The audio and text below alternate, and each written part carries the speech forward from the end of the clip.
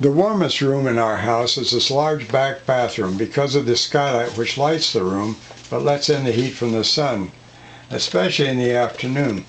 So I wondered what's to be done.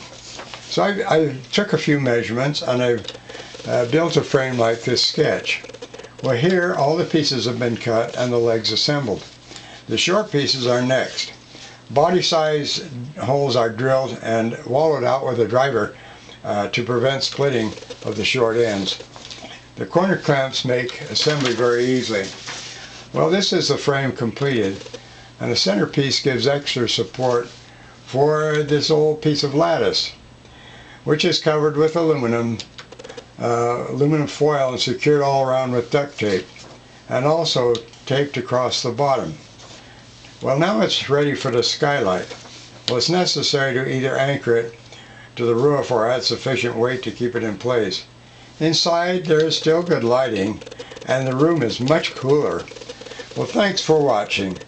This is Jim Olson. I'll see you later. Bye.